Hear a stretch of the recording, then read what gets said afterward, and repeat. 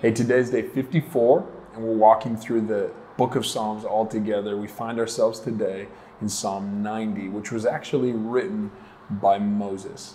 And in verse 12 of Psalm 90, he says this: God, teach us to number our days that we might gain a heart of wisdom.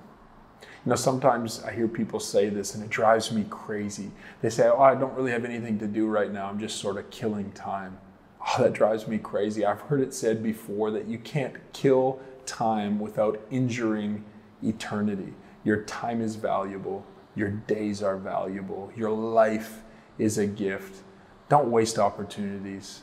Don't let days pass by.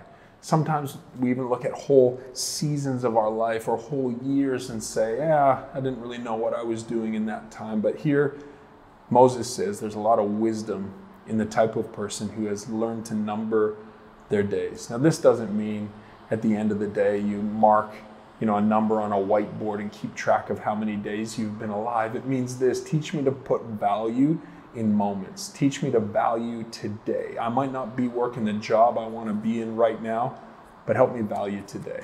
I might not be, in the career or in the program I want to be in, or in the relationship I dream of being in, or in the ministry I want to be in. But right now, God, teach me to value today, because I want to find wisdom from you. I don't want to wait for everything to be perfect before I live in abundance.